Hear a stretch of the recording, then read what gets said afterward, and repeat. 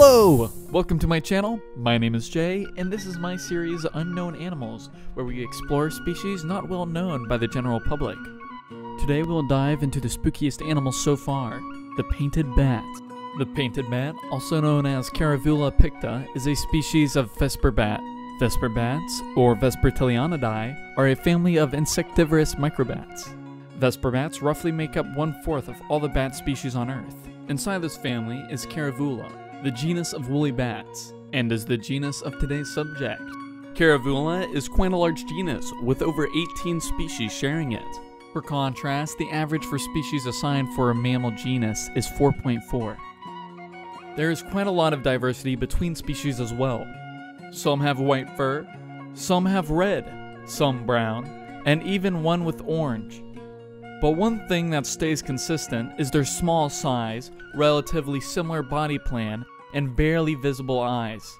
Even the closest relative to the painted bat, the Smith's woolly bat, looks nothing like it. To the untrained eye, one looks indistinguishable from other bats, while the other looks like it bought the battle pass. The painted bat, like its name infers, looks as if someone painted an ordinary bat with the spooky colors of Halloween. Oh my god. They are bright orange with black wings and orange along their fingers. Like many other species within its genus, they possess long curly hair and naked funnel-like ears. Painted bats are a medium-sized bat with a wingspan of 18 to 30 centimeters, or 7 to 12 inches. Their body length is between 3 to 5.5 centimeters, with their tail length being about the same. These animals weigh about 5 grams, which is absurd because as a snake owner, the 5-grammed mice that I feed to my snake looks to only be a fraction of the size of this animal. This goes to show how these animals evolved to be as light as possible, and why their metabolism is so high. Despite what Google will tell you, the painted bat has 2 subspecies, though I could not find any reports or studies on them that differentiates the 2 subspecies besides geographic differences. These subspecies are Caravula picta picta and Caravula picta bellissimus. The size, coloration, and behavioral differences of these subspecies are not well known, like at all. Perhaps these studies exist, but as far as publicly available information goes, there is virtually nothing. However, we do know where these subspecies are located, like bellissimus is endemic to China. Pallas's range, however, is far more widespread, inhabiting southern and eastern India, Sri Lanka, Malay, Indonesia, Bangladesh, Cambodia, Laos, Myanmar, Thailand, and Vietnam. Echolocation in painted bats, much like many other bats, is an important feature that allows them to sense their prey's location. Though I could not find any sources saying that they had bad vision, I imagine having eyes smaller than a bead isn't ideal for finding prey. Painted bats utilize broadband calls. Broadband calls are calls that sweep a large range of frequencies. This is the opposite of narrowband calls, which stay on a consistent frequency. Narrowband calls are often used by bats that inhabit open environments like fields and towns, whereas broadband calls are more effective in cluttered environments. In this instance, jungles. These calls are important for interpreting distance, size, shape, and even texture of an object, which is kind of absurd. Imagine being able to tell whether something is soft, hard, sharp, or fluffy just by screeching at it. Painted bats are nocturnal and crepuscular. They will gather in pairs or small groups of 6. These animals are often found in unusual roosting sites, such as suspended nests of weaver finches and sunbirds, banana tree leaves, and even one specimen was retrieved from the inside of a cow shed. Much like other bats, they stay hidden during the day when they're sleeping. They are quite sluggish when disturbed, which might be why there are so many videos of them just sleeping. It is thought that the bright contrasting coloration of these bats may be a form of camouflage to help them blend in with dried leaves and flowers when they roost. Individuals will change the location in which they roost every 1 to 4 days. New roosting sites are usually within 1 kilometer of the last one. They form family units consisting of a mother, a father, and an offspring, and breed between June and August. Female bats give birth to 1 offspring at a time. Younger bats tend to get a new mate every year, while older bats hunker down, pairing with the same mate every year. Sort of like humans. These bats were first discovered by none other than the famous Prussian zoologist Peter Simon Paulus in 1767. This is the same time period that Frederick the Great lived. You may have heard of other animals that have been described by him, like the Pallas viper, the Pallas glass lizard, and most famously, these cats that look like they lack the ability to feel happy. Painted bats prefer wet environments, and on average, hunt for an hour or two a day. Due to how slowly they flap their wings, their flight pattern often gets compared to that of a moth. This allows them to make agile maneuvers that couldn't be done otherwise. These creatures have a large interformal membrane. This is an adaptation common with bats that catch their food in the air. That is because they will use this membrane to catch and hold their prey until they can kill and eat them.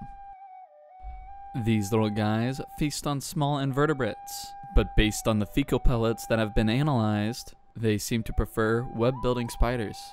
Not much is known about their predators, but I am sure, like many other bats, their threats come in the form of anything that could catch them in the air or sneak up to them when they're roosting. Painted bats were last seen in Bangladesh in 1888, and in 2015, the Forest Department of Bangladesh declared the painted bat to be data deficient. At this point, they were commonly acknowledged to be extinct in the area, until over 133 years after the last sighting in Bangladesh in 2021, these bats were seen again. Unfortunately, this species faces a threat that no animal on Earth seems to be able to escape. Humans. These bats have been yoinked out of their habitat in the hundreds and possibly even thousands every year. They are then sold as ornaments online. Most of them are either sold in frames or in coffins priced between $20 to $160. Others, however, are presented in a much more unusual fashion, to say the very least. Necklaces, combs, and even lace garters. Most of these creatures are sold to buyers in the US. This issue has worsened in recent years. In 2019 alone, the IUCN Red List moved the painted bats from least concern to near threatened. And now many people are trying to push for them to be upgraded to endangered, due to the fact that they only average one offspring a year and have an average lifespan of 5 years. This means that if you are a female bat that can find a mate and consistently produce an offspring every year, and assuming all of your babies somehow survive into adulthood, you would still only be bringing in 5 bats into the world throughout your entire lifespan. As I said, receiving the status upgrade to endangered may very well help cement their protection internationally. You see, once a species is declared to be officially endangered, they may then be protected under the ESA or CITES, limiting or completely prohibiting the importing, exporting, selling, buying, possessing, and even transporting of such species. This is more of a side note, but when I was looking through GBIF to view all of the specimens, where they were collected and where they are now, I had realized that there was a specimen collected in North Africa. This was strange. What is this Asian species of bat doing in Africa, and how did it get there? So I started digging. I immediately went back to GBIF, and I found the location of the bat today. Today it lies in Harvard's Museum of Comparative Zoology. I then checked the museum's database. There I confirmed the specimen was collected in North Africa, and indeed was wild caught. So I gathered the specimen's information and promptly contacted a researcher from the museum. But this is Harvard we're talking about, and I am just an average Joe with no degrees and no certifications, so I did not expect a response.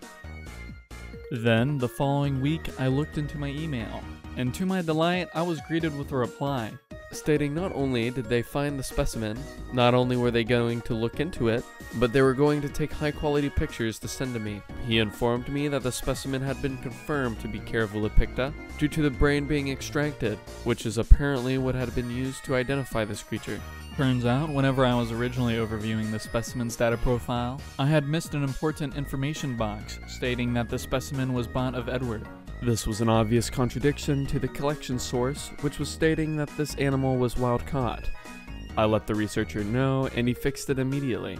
So rather than flying 4,000 miles from Asia all the way to northern Africa, it was likely captured in Asia in the early 1900s, and later sold to a collector and shipped to Harvard's Museum of Comparative Zoology, where it has been since. Despite the origin of the specimen not being as interesting as it could have been, I still ended up with some pretty cool pictures of these guys I would not have gotten if I hadn't inquired. As you can see, this is clearly a painted bat, as it has the orange body and black wings indicative of Caravula picta. Not just the brain was extracted, but the skull as well. This aids in understanding the dental structure, like how many teeth a species has. In this instance, 38. You can even compare the skull to other members of the Caravula genus to see the differences. Well, this is the end of the video. Thank you guys for 100 subscribers. My next video will be the start of a new series. I'm calling it Archaic Animals. This is a series where we will explore extinct animals. If you have any suggestions for either series, please comment them below. Thank you for watching, and have an absolute wonderful rest of your day.